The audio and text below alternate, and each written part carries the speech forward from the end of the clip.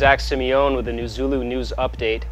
After lying dormant 43 years, Chile's Calbuco volcano is waking up with a vengeance, erupting 3 times in the last 8 days.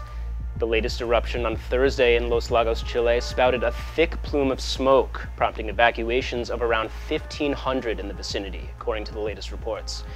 Experts are fearing acid rain and volcanic mud flow, as reported by The Independent. This eruption proved less severe than last week's activity, which evacuated 3 times as many people.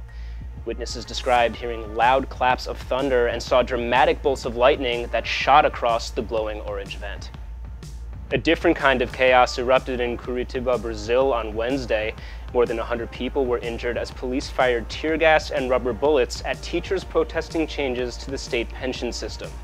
Lawmakers declared 33,000 retired teachers would be moved from state-funded pensions to a system that would place part of the burden on working teachers. Let's take a look at what transpired outside the Legislative Assembly building that day.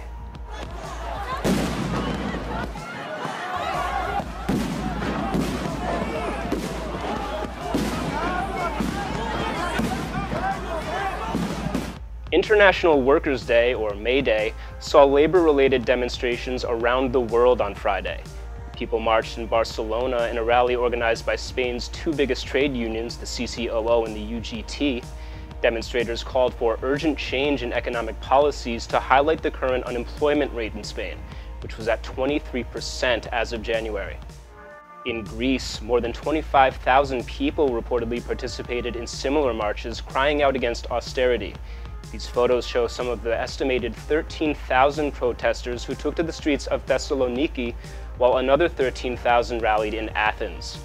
Greece, too, has struggled with its unemployment rate, which was at 26% by the end of 2014.